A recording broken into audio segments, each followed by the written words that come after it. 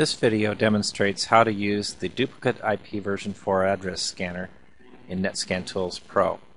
You locate it under Manual Tools, right there, and then it's pretty simple to use. It automatically places the IP address start and end of your subnet, and in this case it's just a 192.168 subnet, so it's only 254 devices.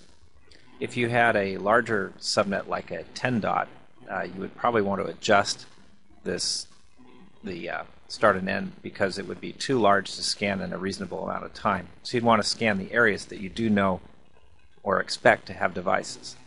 So it's pretty simple to use. Press this button and away it goes. It uses ARP, so it scans looking for devices that reply to the IP address, and it found no duplicate IPs in this case. Now we're going to run the scan again, and this time we will find a duplicate IP address because I modified the database table to make it assume that the last pass had a different MAC address. So now what we see is two of the same IP address with different MAC addresses. You can right-click in the results and have different selections for copying information to the clipboard, or you can connect to the IP address, or you can search, print, save, etc.